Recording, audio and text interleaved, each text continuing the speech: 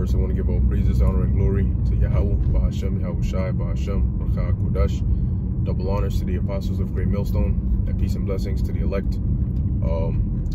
Yeah, just wanted to do this quick video.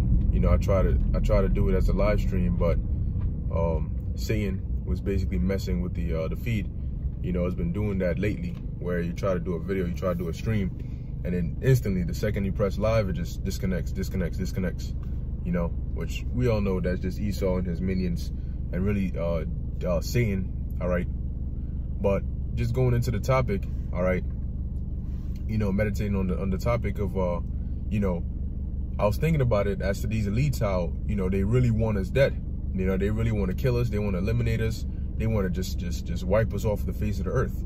You know, because in their perfect utopia, we're us. All right, of course, they want to have Israelites as slaves, but us as the prophets, those with the spirit, all right, of the Heavenly Father in the name of the Son, all right, they don't want us here, okay, because we are a problem, all right, we are a smoke in their nose, we are a wrench, all right, in their plans.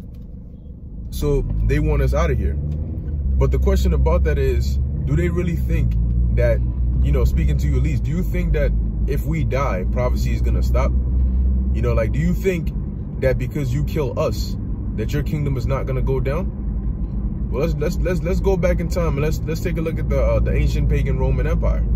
All right, and keep in mind that, as it tells you in the book of Daniel, chapter 4, verse 17, okay, that the Most High, all right, is the one who ruleth in the kingdoms of men, and he giveth it to whomsoever he will. All right, so regardless of whether we're alive or dead, the Most High is going to take this kingdom down. Regardless of whether we're alive or dead, America is going to be destroyed. The New World Order is not going to work out. It's going to collapse. And Yahushua is going to make his return. Okay? So don't think that killing us is stopping prophecy. Killing us will not stop prophecy. You could grab us up. You could set up this chaos. All right? Here it is. Election is tomorrow. All right, which we're gonna see what happens. You know, I was watching I didn't get to finish it, but I was watching the elder brother Manat Zakbar doing he did a video on it as to basically stay watchful, you know. And yeah, you know, we're excited. All right, we're in hopes that this is, you know, actually gonna be something that's gonna, you know, pop off. It's gonna be that catalyst. You know, it's gonna push things further in the way of into the direction of prophecy. Okay, but ultimately we understand that we got to watch as well as pray, and we got to see. You know, we're not going to tell you this is 100% going to do this, because we don't know. All right. The Lord could say, maybe I don't want to use this specific election per se. I want to use something. The Lord could do that. Okay. So with that in mind, you know, we're going to watch it. We're going to see how these people are reacting to it. You know, because he mentioned as well in the video that a lot of these people, man, they're a lot of talk, you know, a lot of all talk, you know, not really action like that. You know, they, oh, if Trump, oh, this, that, you know, but then at the end of the day, the average, all right, civilian really just wants to do their thing. They want to go to job, go to work, you know, come home, you know, that kind of stuff. You know, unless their life is completely ruined and they're so desperate, all right, they don't really want to go out there and do all that extra stuff, man. The average people are not into that stuff. But you also have other people that are heavy into it. All right, you have agent provocateurs, as well as heavy political supporters, you know, who are either on the side of Trump or on the side of Biden. Okay, who actually, you know, take this thing very seriously. Nonetheless, with all this chaos that's coming, okay, we still know that Revelation 2 and 10 will be fulfilled. All right, they shall cast some of us into prison, not all of us, but some of us into prison. Okay, and we shall be tried. Okay, now, like Yahushua said, okay, if we endure unto the end, all right, if we lose our life for the truth's sake, the Lord is gonna give us a crown of life. Okay, but if they catch us and they kill some of us, is that gonna slow down prophecy? Is that gonna stop prophecy? No, it's not. Okay, America's still gonna go down. All right, World War III is still going to pop off. There's nothing you can do. You know why? Because things have already been set. They've been arranged by Yahweh, Ba'ashem, Yahushai. So there's nothing that you can try to do to upset that. It's going to happen regardless. Okay? All right, Salakia.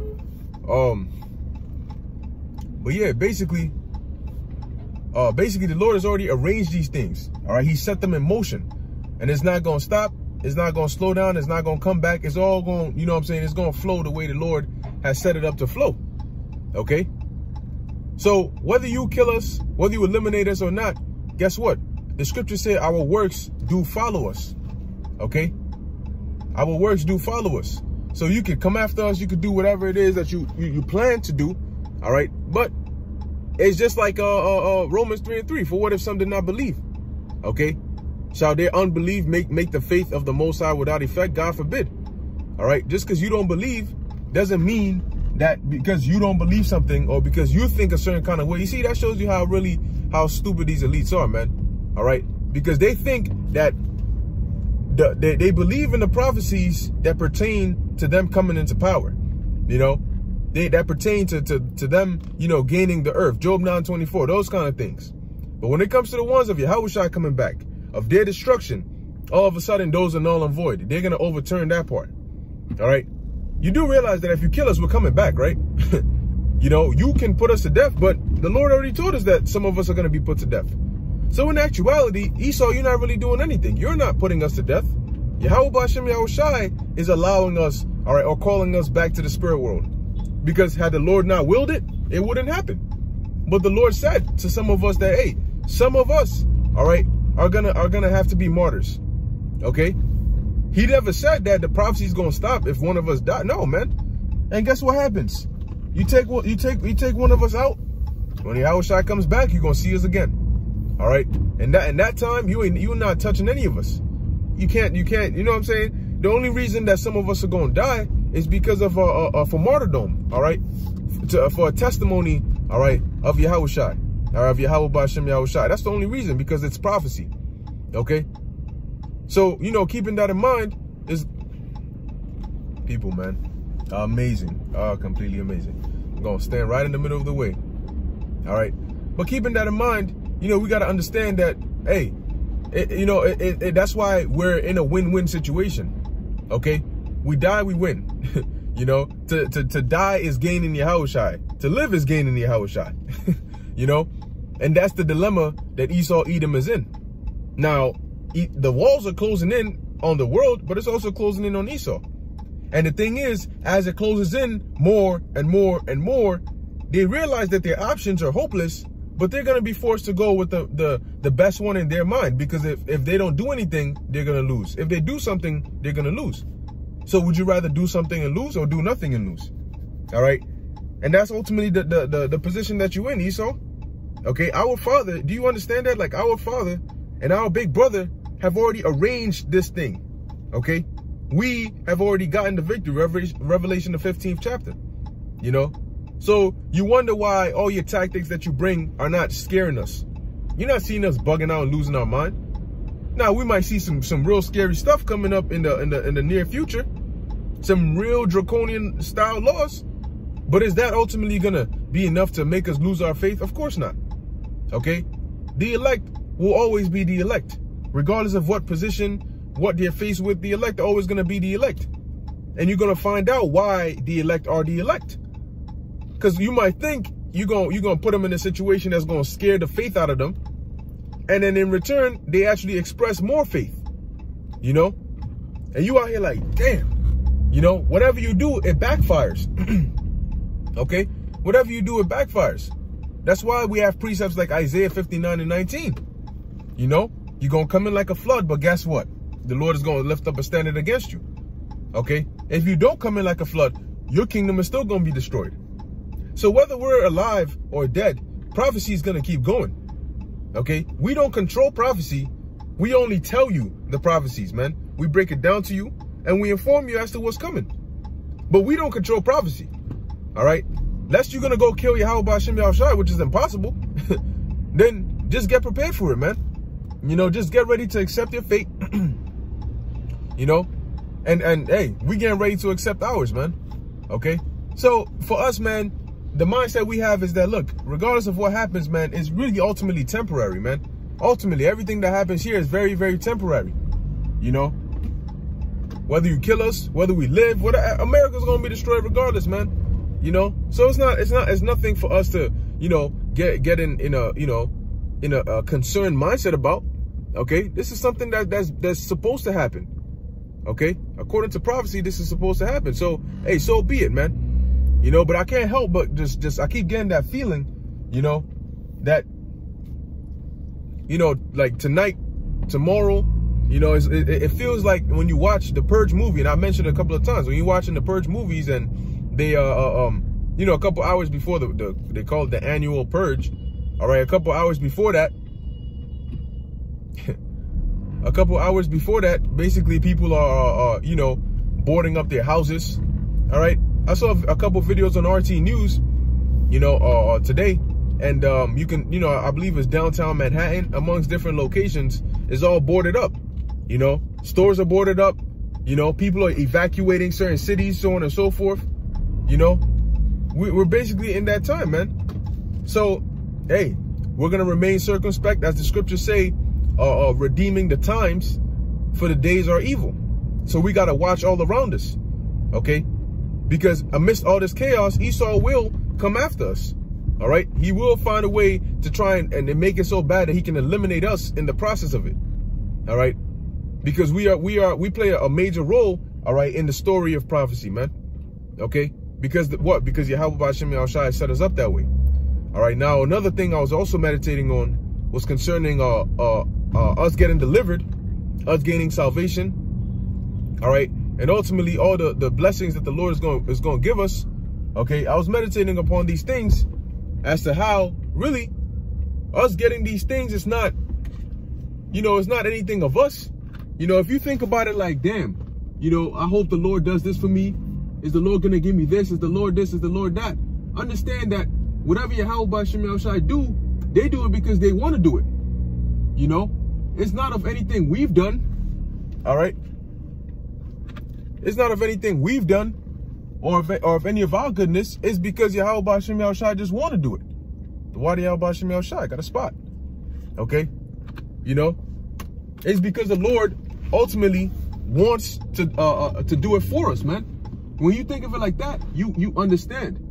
Okay. You don't get worried. You don't panic, because you understand that, you know what? It's not even about me. You know what I'm saying? It's not about anything I've done. You know, Lord ain't going to save you because you like, oh, you so righteous. As Daniel was saying, he's not going to save us because of our righteousness. He's going to save us because of his mercy.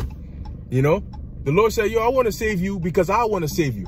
You know what I'm saying? I feel like saving you. Ain't got nothing. What you do ain't going to stop what I feel like doing, you know, because ultimately I'm the one doing it. This is what I want to do. This is my movie. You know, I directed it. I wrote the scripts. Okay, I control everything that happens. So when you understand it like that, if you're of the elect, it's not a matter of, damn, you know, I hope I'm of the elect. You know, is this something that I could do to? No, the Lord already, it's like you see a woman, you know, you see a fine ass woman and boom, you know, they call it love at first sight, you know, where you like, I want her, you know, I just want her. You know, you don't want her because of what you've seen her do or what you haven't seen her do. Okay. You want her because you want her. So regardless of you know, whatever else she does, now if she's a straight demon, you might want to leave her, but that feeling that, all right, of affection that you have towards her is going to be because that's the feeling you have. Okay, upon seeing her or whatever it is, you have that feeling towards her. Okay, it's not about what she's done, it's about what you, hey, that's what, matter of fact, since I'm here, I'm about to end it anyway, but let me at least pull this scripture. All right, in the book of okay, this is the book of, damn, scripture just left my mind. Oh, Romans, the water. Let's go to that, the book of Romans.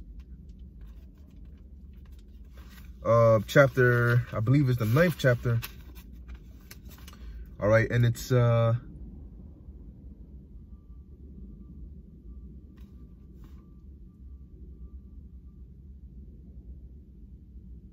yep, Romans chapter 9, verse 15.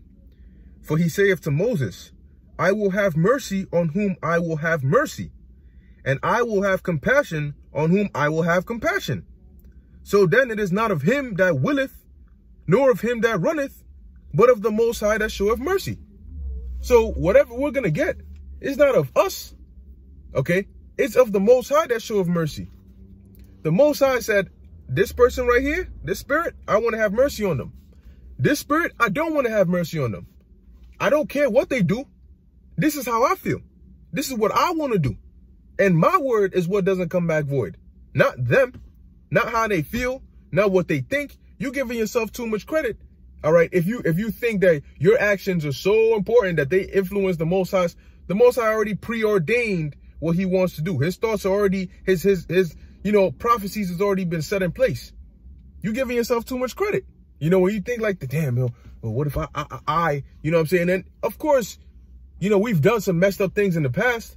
Nobody's perfect, but that's why, all right, it's important to understand that our salvation isn't based on what we've done in the past or any of that. It's based on the Lord deciding, why do you think the elect are going to endure unto the end? Because the Lord said, I'm going to make you endure unto the end. All right. Because I want you to gain that salvation. I'm going to make you do it and I'm going to bless you. This is what I want. You got to understand that. That's why the Lord's name is what? I am, or he is. Okay. He is. It's what he wants. It's his will. Okay. And if his will is that we get delivered, then we will get delivered. Okay. It doesn't, if the Lord said, yo, this spirit right here, man, this spirit, he's of the elect. I want him delivered. Does that mean that tomorrow the Lord gonna come around and say, damn, oh boy, look at what he just did? King David, for example. The Lord loved King David. Now King David committed adultery. Did the Lord say, I'm gonna change my mind? King David is not the elect no more. Take away the throne from David and all that, kick all that and throw it to the curb somewhere? No. Why? Because it wasn't of necessarily what David was gonna do that's gonna change the way the Lord thinks about him. How the Lord felt about King David was how the Lord felt about him. So if the Lord said, I don't want King David put to death for committing adultery, that's just what he's going to do. So if the Lord said he's going to deliver us, it's because he wants to deliver us. Not because of us being so righteous. Because when you think of it like that, then it's like, so what if I stop being righteous? Then is the Lord going to change his mind? The Lord, look, if the Lord wants you delivered, that's because from the jump, the Lord himself had desire for you to be delivered. That's all it is, man. Okay, that's all it is. So now, from there, let's go to, and I'm gonna end it off on this.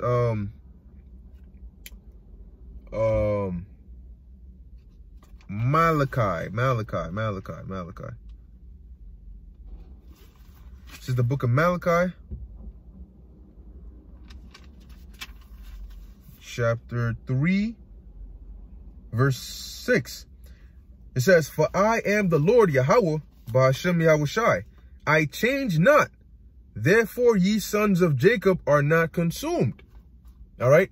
So once again, see, if the Lord, all right, had made his decisions based off of us, then we wouldn't be here. We wouldn't have mercy. All right. There's a reason why we're getting mercy, because the Lord had already said it, that he wants to have mercy on us, man. That's why he said what? I will have mercy and I will yet choose Israel. I will have mercy on Jacob and yet choose Israel, roughly paraphrasing. That's up to the Lord, man. That's why he said he changes not. There ain't nothing you're going to do that's going to change the Lord's mind. Okay? The Lord's mind is set. It's been set from day one, before creation. All right? So keep that in mind, man. Like the scripture said in Romans, it's not of him that willeth, nor of him that runneth, but of the Most High that showeth mercy. Okay? So with that, I'm going to end it off here. Lord willing, you were edified. Okay?